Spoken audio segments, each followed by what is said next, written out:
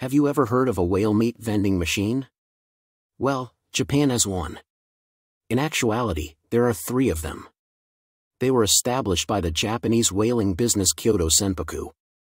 In addition to canned whale meat, the vending machines also sell whale sashimi, bacon, steak, and blubber.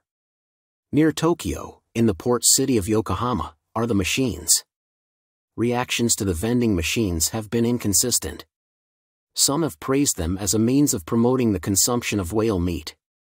Others have criticized them for being unnecessary and cruel.